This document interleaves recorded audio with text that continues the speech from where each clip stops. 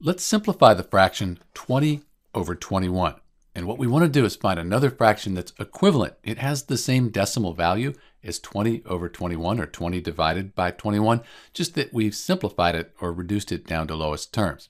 To do that, we need to find a common factor, something that goes into 20 and 21 evenly. So these are the factors for 20 and 21. So you'll notice when we look at the factors for 20 and then 21, the only thing they have in common, greatest common factor, is just going to be 1.